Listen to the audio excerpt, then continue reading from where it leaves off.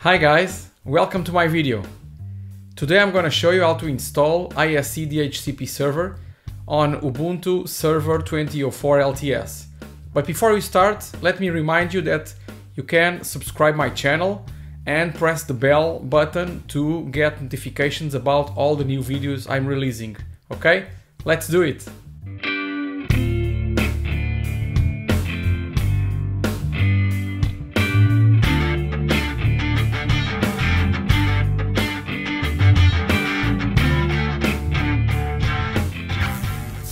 Okay, first thing we need to do is to install ISC-DHCP-SERVER using apt, the standard package manager on Ubuntu.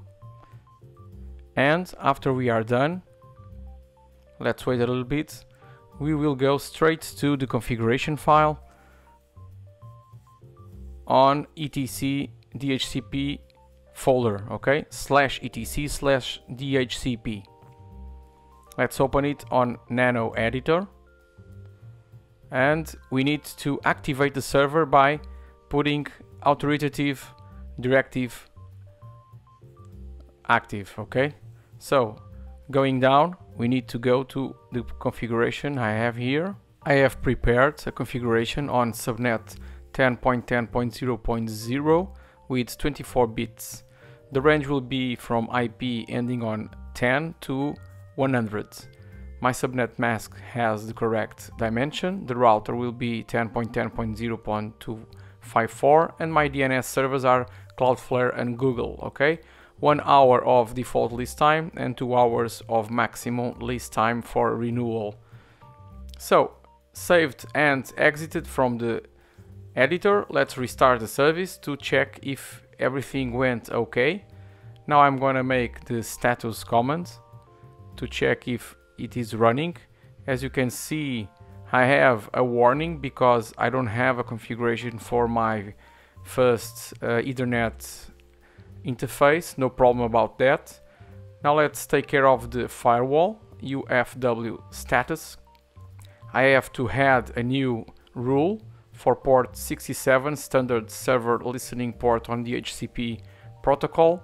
And now that I am done, let's call TCP dump command with minus verbose twice, VV minus N for numbering, and minus I for ENP0S9 Ethernet interface, and filtering on port 67 so we can capture the traffic on our network while we run the tests.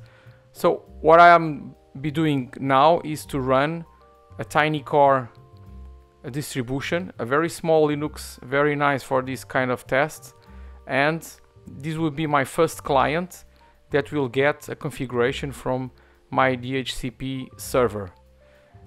As soon as it starts requesting, and as you can see I already have some traffic, we will see all the procedure. So the DORA procedure, that stands for discover, then the server will make an offer for the IP ending in 10. The client will be making the official request. This is the third step. And finally, when the server accepts, we'll send the acknowledge message to the client. So at this point, my first client already has a valid network configuration from our server. So another way to check that we already have a configuration running valid is to use DHCP lease list like I have written, and then I will be watching it with the watch command so I can show you more clients. Let me go here to settings, change my internal network to my network. Okay. So this will be the same internal network that I've used for client number 1. Let me arrange the windows so you can check all the clients in my screen. Okay, I have to put them a little bit smaller and I will put them in the correct order from 1 to the last one I'll be using. Total 5 clients will be put to work. Okay, another one. This will be the third. Let's run it.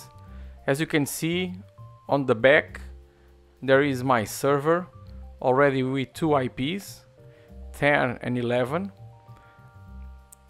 Please also note that my internal TINYCORE clients have some specific MAC addresses prepared by me, so I can easily show you who they are and what configurations we get for them. Now I'm running the fourth. I already have IPs ending in 10, 11 and 12.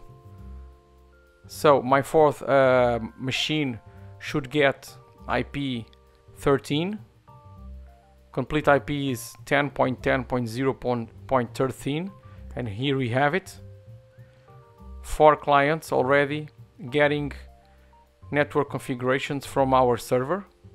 And finally, let's put the 5th client running. Start, and here it is. I will also shrink the window a little bit.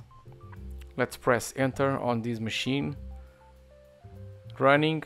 In a few seconds we'll have the last configuration released from the server.